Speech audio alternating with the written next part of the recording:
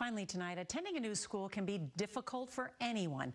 But for one teenager in Tennessee, walking into his new school completely changed his life. Here's CBS's David Begnaud. Meet 15-year-old Sergio Peralta. He's the new kid at school, and he started the year with a secret. In the first days of school, I honestly felt like hiding my arm in my sleeve. Like, nobody will ever find out, you know? I would, like, flex this joint. You see, Sergio was born with a hand that didn't fully form.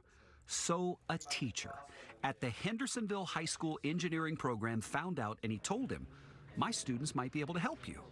And that's when 3 of them did something special. Well, they ended up offering me, like, we could build you a prosthetic hand, and I never expected it. Like, never in a million years I expected it.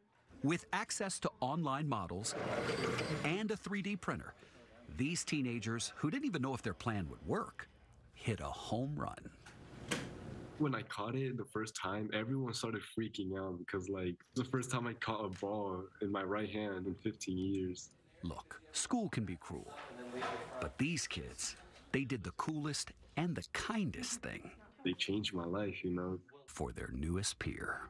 David Begnaud, CBS News.